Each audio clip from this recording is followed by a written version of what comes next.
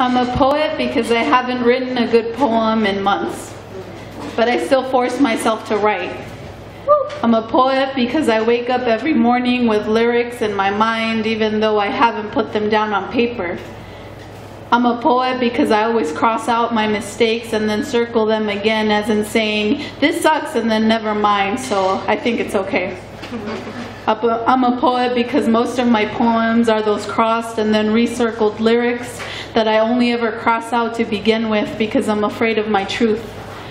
I'm a poet because I still haven't written my best poem, but I'm afraid of what that poem might be, and sometimes I'm afraid it won't be about me. I'm a poet because I do favors to the roses when I write about them.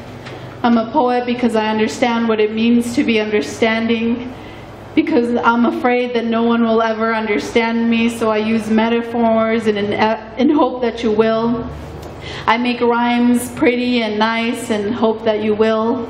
I read the dictionary and the thesaurus and every vocabulary packet that I ever received in elementary school, hoping to find the right words to get you to understand me. I'm a poet in hopes that someday you might, that someday I might understand myself.